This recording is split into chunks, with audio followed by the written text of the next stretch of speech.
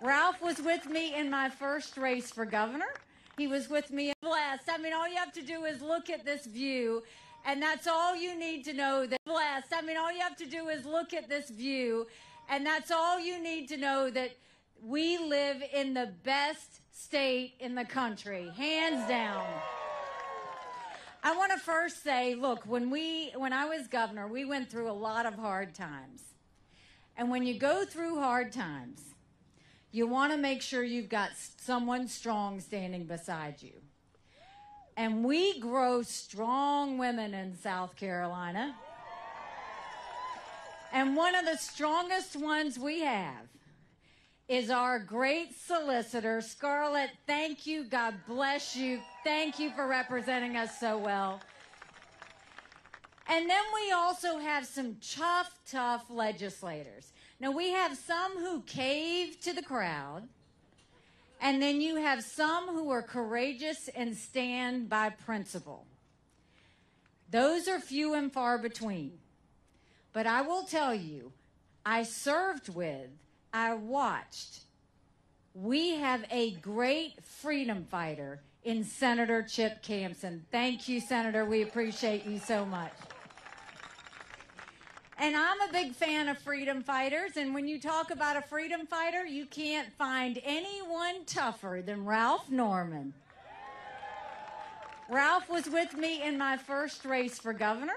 He was with me in my second race for governor. He was the first one to jump on this team early on. He has faced a lot of resistance in D.C. They have pushed back, and Ralph's comment to them is, I don't care what y'all think. So God bless you, Ralph. Thank you very much. I appreciate it.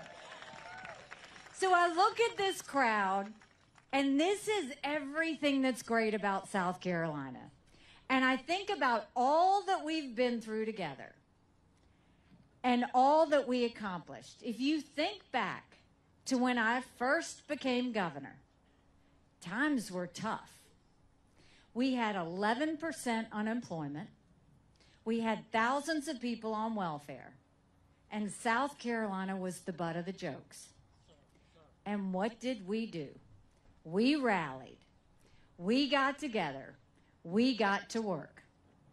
And by the time I left, we were building planes with Boeing. We were building more BMWs than any place in the world. We brought in Mercedes-Benz. We brought in Volvo. 5 international tire companies. They referred to us as the beast of the Southeast. We moved that 11% unemployment down to 4%. We passed pension reform, tort reform, the first body camera bill in the country. We paid down our debts. We cut taxes. We built up our coffers. And we acknowledged some truths. We said, if you've got to show picture ID to buy Sudafed, if you got to show picture ID to get on a plane, you should have to show picture ID to protect the integrity of the election process. We passed voter ID in South Carolina. We passed the toughest illegal immigration law in the country. President Obama sued us over it, and we won. And we held our elected officials to a higher standard. We made them they had to start showing their votes on the record instead of hiding behind voice votes. We had them disclose who paid them so that all of you could see it. And we vetoed $500 million of their pet projects because taxpayer dollars didn't need to be going towards that. And by the time I left being governor, we were named the friendliest state in the country, the one I'm most proud of, the most patriotic state in the country. And don't blame me for this one, the #2 state in the country people were moving to. And now I'm running for president, and times are tough. We are $34 trillion in debt. We're having to borrow money just to make our interest payments. China owns some of that debt. And for the first time, we're paying more money in interest than we are in our defense budget. You know who's paying attention to that? Russia, China, and Iran. Something's got to give. And I would love to tell you that Joe Biden did that to us. And he's sending us down this socialism creep that we have to stop. But the truth is, our Republicans did that to us too. Out of the $34 trillion in debt, Donald Trump put us $8 trillion in debt in just 4 years. They passed that $2.2 trillion COVID stimulus bill with no accountability that expanded welfare to where we now have 80 million Americans on Medicaid, 42 million Americans on food stamps. That's a third of our country. And did Republicans try and make it right? Nope. They doubled down and opened up pet projects and earmarks for the first time in 10 years, passing 7,000 of them last year. Now, the problem is, if no one is saying something is wrong with the spending, that's our money, and they continue to do it, right? With no sense of accountability whatsoever. So we think we've got to make sure that we take care of our economy, and I think the best way we take care of our economy, don't you think it's finally time we had an accountant in the White House? So what we'll do is we'll start by clawing back the $100 billion of unspent COVID dollars that are still sitting out there. Instead of 87,000 IRS agents going after middle America, let's go after the hundreds of billions of dollars of COVID fraud. 1 out of every $7 was spent fraudulently. If 8% of our budget is interest, quit borrowing. Cut up the credit cards. You have to balance a budget every day. I had to balance a budget as governor. Why is Congress the only group that refuses to balance a budget? We'll stop the spending, we'll stop the borrowing, we'll eliminate their pet projects, and I will veto any spending bill that doesn't take us back to pre-COVID levels. That will save us trillions. Then we're going to take as many federal programs as we can and send them down to the state level. Think education, think welfare, think health care, think mental health. We'll dramatically reduce the size of the federal government, but we'll empower people on the ground. That's the best way to customize it per state instead of having a Washington bureaucrat handle it. And we are watching the rich get richer and the poor get poorer. We need to open up the middle class. So we're going to cut taxes on the middle class, simplify the brackets. We're going to eliminate the federal gas and diesel tax in this country, and we're going to make small business tax cuts permanent. Small businesses are the heartbeat of our economy. We've got to start acting like it.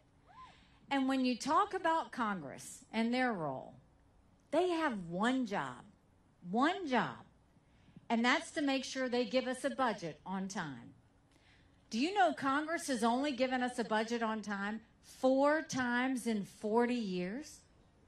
Think about that, 4 times in 40 years. You know what I say about that? If Congress doesn't get us a budget on time, Congress doesn't get paid, period. Don't you think it's finally time we had term limits in Washington, D.C.? Don't you think we need to have mental competency tests for anyone over the age of 75? Now, let me say this. I'm not being disrespectful when I say that. We all know people over 75 that can run circles around us. And then we know Joe Biden. Congress has become the most privileged nursing home in the country. This is nothing to play with. We need to make sure that we have people who are focused. They're making decisions on our national security. They're making decisions on the future of our economy. We need people that are at the top of their game. And then let's talk about the border. I can't believe we would allow this to happen in the United States of America. 9 million illegal immigrants have come to that border. We've had more fentanyl cross the border last year that would kill every single American. Number 1 cause of death for adults 18 to 45, fentanyl. And don't think for a second China doesn't know what they're doing when they send it over. You know, when I was governor, One of the things we did, we passed the toughest illegal immigration law in the country. I think we take what we did in South Carolina and we go national with it. We need to do a national E-Verify program so that every business has to prove that the people they hire are in this country legally. We need to defund sanctuary cities once and for all. No more safe havens in America. Let's put 25,000 Border Patrol and ICE agents on the ground and let them do their job. We'll go back to the Remain in Mexico policy so that no one even steps foot on U.S. soil.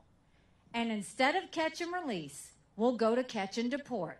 That is how we will stop what's happening in the border. But look at what happened last week. Congress actually had a border bill. And when you look at that border bill, it was good in terms of the fact that it strengthened asylum laws. And we have to do that. 3 million illegal immigrants came in under the Trump watch because our asylum laws weren't strong enough. So we need to strengthen those. The weak part of the bill was it didn't have the Remain in Mexico policy, and it had a 5,000 person threshold. We don't even want a 1 person threshold. We need to make sure we're vetting everybody. But the problem is, Congress should have stayed there and not left until they came out with a strong border bill. But instead, they went home on vacation. But the other side of it is, Trump went and told Congress not to pass anything until after the general election because he said it would hurt him. We can't wait one more day. We have got to secure our borders. Congress needs to get in a room, figure it out, pass a strong border bill, and Trump needs to stay out of it, period.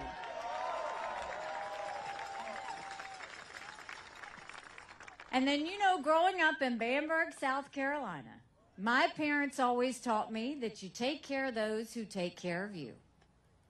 But I'm going to ask you if we're taking care of those who take care of us. Right now in America, over 35,000 of our veterans are homeless. 1 in 3 suffers from PTSD or thoughts of suicide. We lose 22 heroes a day to suicide. If a veteran needs a doctor's appointment, on average, it takes 29 days. Why 29 days? Because on the 30th day, they can go to the doctor or hospital of their choice.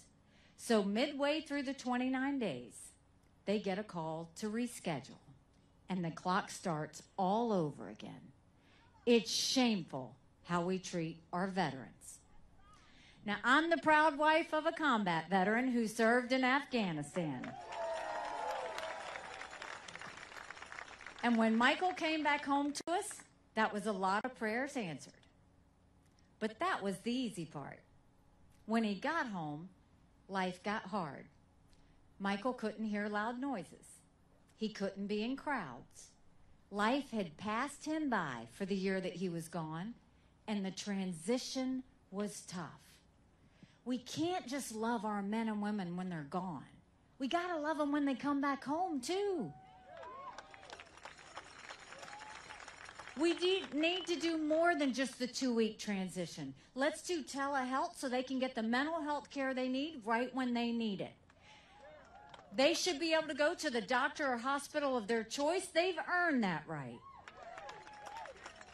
And I think the best way to deal with the VA health care, I think every member of Congress should have to get their health care from the VA, and you watch how fast that gets fixed. It'll be the best health care you've ever seen, guaranteed. And speaking of military, let's talk about our national security. The world is on fire, literally. We've got a war in Europe. We've got a war in the Middle East. We've got North Korea testing intercontinental ballistic missiles capable of hitting the U.S. You've got China doing cyber attacks on our infrastructure. And you've got Russia now doing blinding satellites so that we can't see what missiles may come in or any infrastructure they may take out. But make no mistake, none of that would have happened had we not had that debacle in Afghanistan.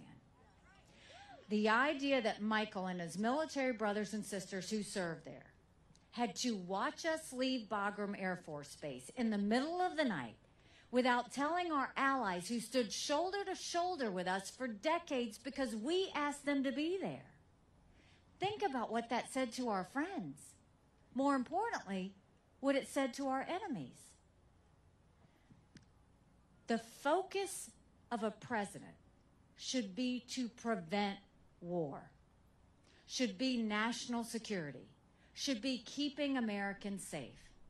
You need a leader that has moral clarity, that knows the difference between right and wrong.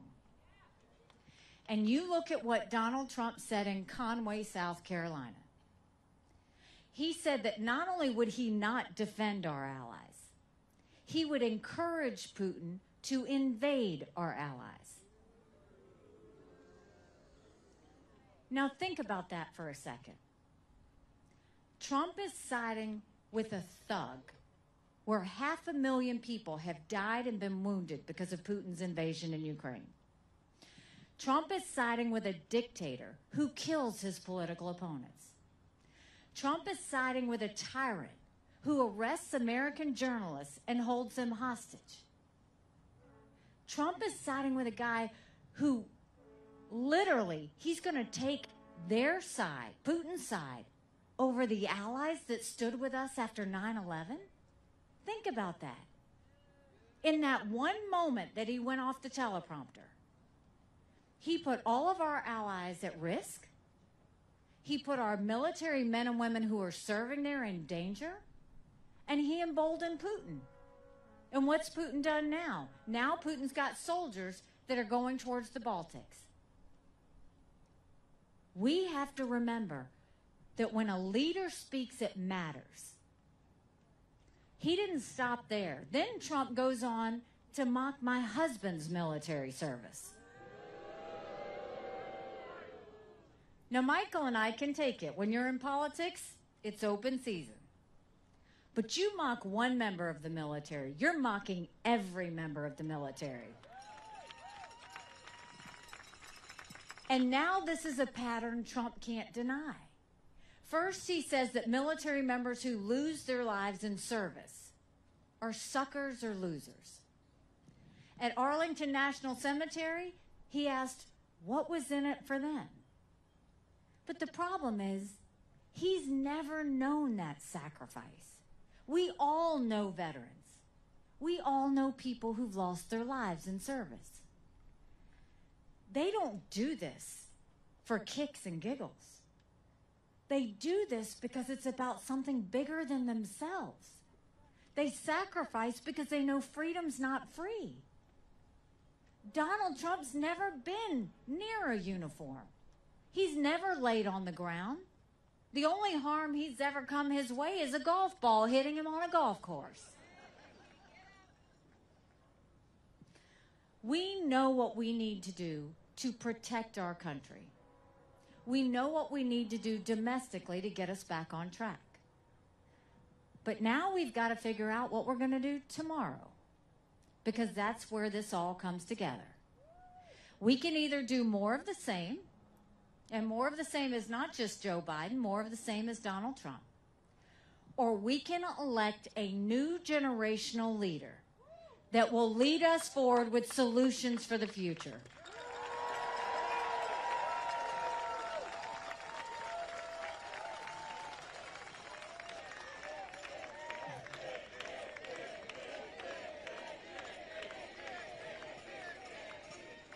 And think about what America's telling us.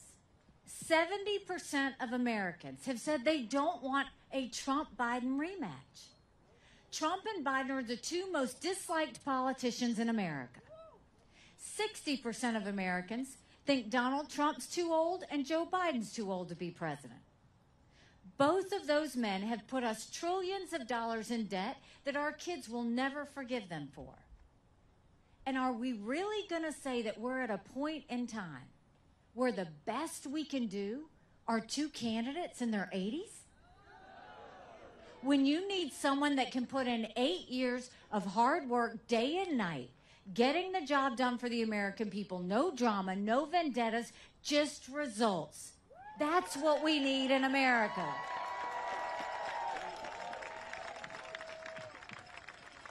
I look at all of the chaos that's happened and think about it. The chaos under Joe Biden. It's not normal for you to have millions of illegal immigrants coming across the border and no one stopped them. It's not normal where you spend more time in school focused on gender pronouns than you do reading and math. It's not normal to have all these wars around the world. But then you look at Donald Trump. It's not normal to mock the military. It's not normal to pay $50 million in campaign contributions to your personal court cases. It's not normal to side with Putin over our allies that served with us after 9/11. None of this is normal. And we can do better.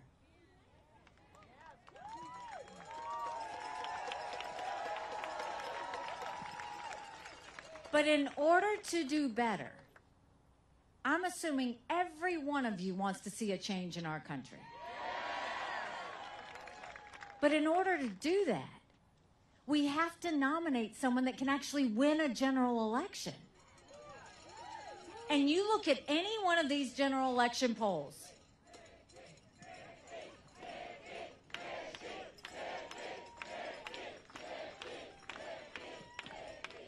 You look at any one of these general election polls. We just had another one come out day before yesterday, a Marquette poll. Trump and Biden, margin of error. Most of the polls, Trump's down by 5, he's down by 7. The best you'll ever see is margin of error. In that same Marquette poll, I defeat Joe Biden by 18 points. Do you know what that is? That's bigger than the presidency. That's House, that's Senate, that's governorships, that's school boards. But you win by that much. That's a double-digit win. That's a mandate going into D.C. to stop the wasteful spending and get our economy back on track. That's a mandate to get our kids reading again and go back to the basics in education. That's a mandate to secure our borders with no more excuses. That's a mandate for law and order back in our cities. And that's a mandate for a strong America that we can all be proud of that prevents wars. Don't you want that? Because we could have that. But in order to have that, it's going to take a lot of courage. Courage from everyone here. Courage for me to run. And courage for every one of you to know, don't complain about what happens in a general election if you don't vote in this primary. It matters. 7 months ago, I dropped Michael off at 4 a.m. for another year-long deployment. And I watched him and 230 soldiers pick up their 2 duffel bags of belongings to go to a country they'd never been, all in the name of protecting America.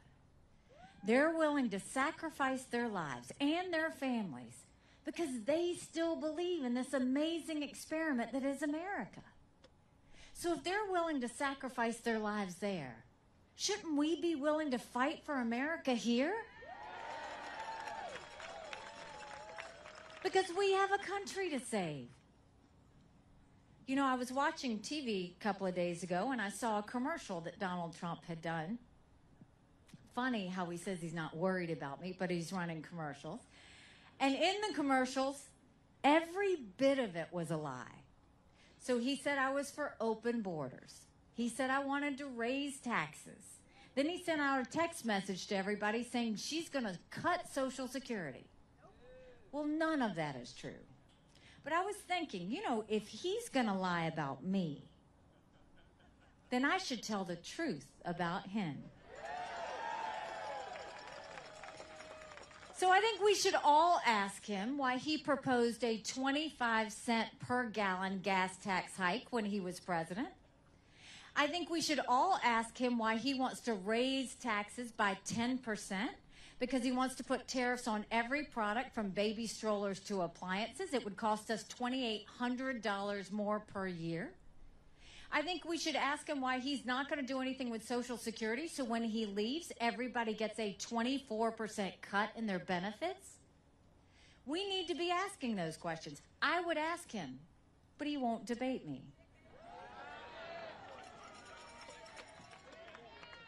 And I look at this election. It's been a year since I announced I was running. We had 14 people in this race. I defeated a dozen of the fellas. I just have one more fella I got to catch up to.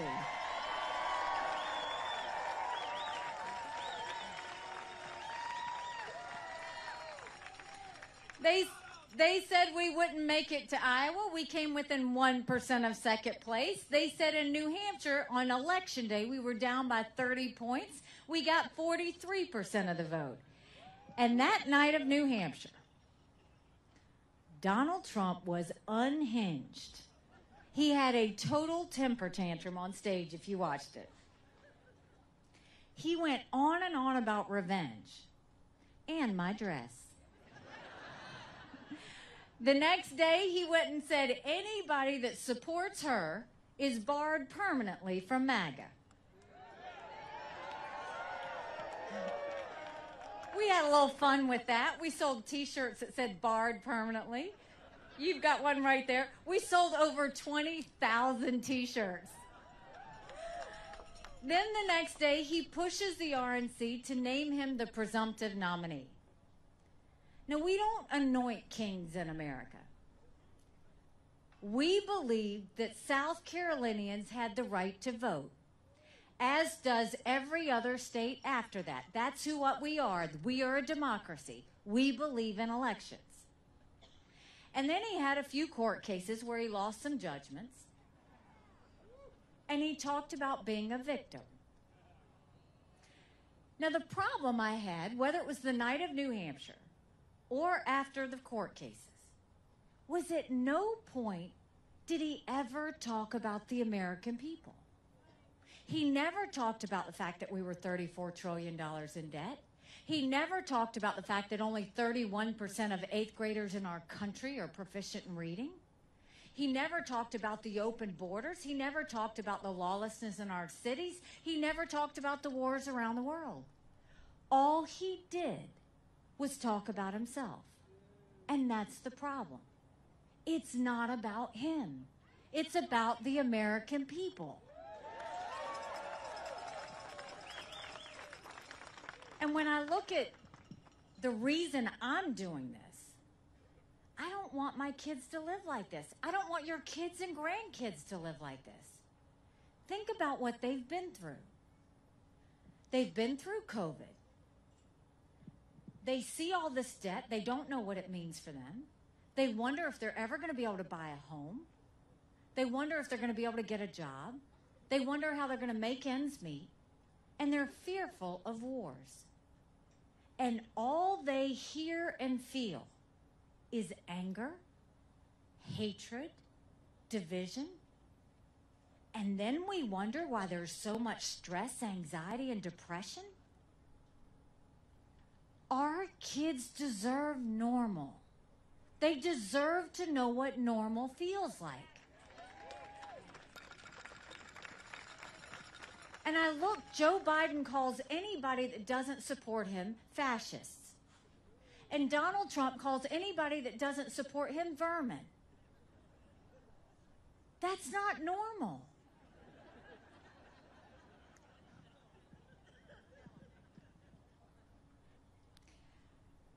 I talked to you in the beginning about all the successes we had, and I'm incredibly proud of those. But now I want to remind you of the challenges we went through together, because it was a lot.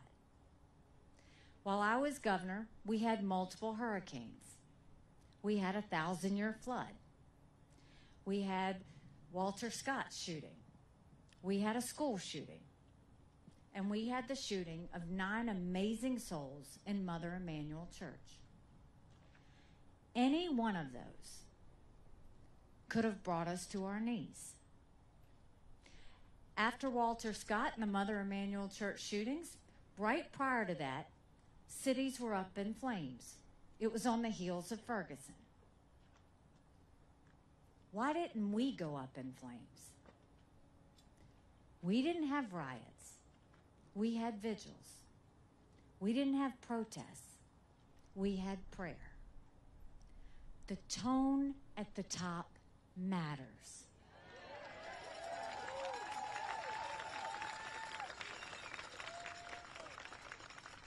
When we dealt with that situation after Mother Emanuel Church, I didn't judge anyone. I didn't pick who was right or who was wrong. That's not what a leader's supposed to do. You don't judge your people. Instead, you bring out the best in people and find a solution going forward. And we did that. And we brought down a divisive symbol that had divided our state for too long. And through all of that, we showed our country and the world what strength and grace looks like. We did it over and over again through every crisis. Now it's time that we do it in our country, because our country needs to heal. And our kids deserve to know what that feels like. But in order to do that, we've got some work to do. So I will tell you this. Tomorrow is election day. Everybody needs to go out to vote, and you got to take 5 people with you. Now, all of us, believe it or not, in your friends and family, know a lot of general election voters. I want you to give them a message from me. In a general election, you're given a choice. In a primary, you make your choice. This is the time we make our choice. So make sure you tell your neighbors, your family, everybody, text them all, email them all, drag them to the polls as best as you can, because South Carolinians are going to do what I know South Carolina always does. We know the power of our voice. We know what it means to make change, and we know what it means to get things done. And so I want you to get it done. And when you do that, I'm going to do the same thing I promised you when you elected me governor twice. If you join me in this movement, if you join me in this fight, I will spend every single day proving to you that you made a good decision. God bless you. Thank you so much, Mount Pleasant. Thank you. God bless you. We have a great freedom fighter in Senator. We went through a lot of hard times. And when you go through hard times, early on, he has faced a lot of resistance in D.C. They also have some tough legislators. Now, we have some who cave. Blessed. I mean, all you have to do is look at this view, and that's all you need to know. That in my second race for governor, he was the first one to jump on this team. Ralph was with me in my first race for governor. He was with me. You want to make sure you've got someone strong standing beside you. Is our great solicitor, Scarlett. Thank you. God bless you. And I'm a big fan of freedom fighters. And when you talk about a freedom fighter, but I will tell you, I served with, I watched, stand by principle. Those are few and far between. We live in the best state in the country. Hands down. Senator Chip Campson. Thank you, Senator. We appreciate you so much. Now, I want to first say, look, when I was governor, you can't find anyone tougher than Ralph Norman. Thank you for representing us so well. And then we also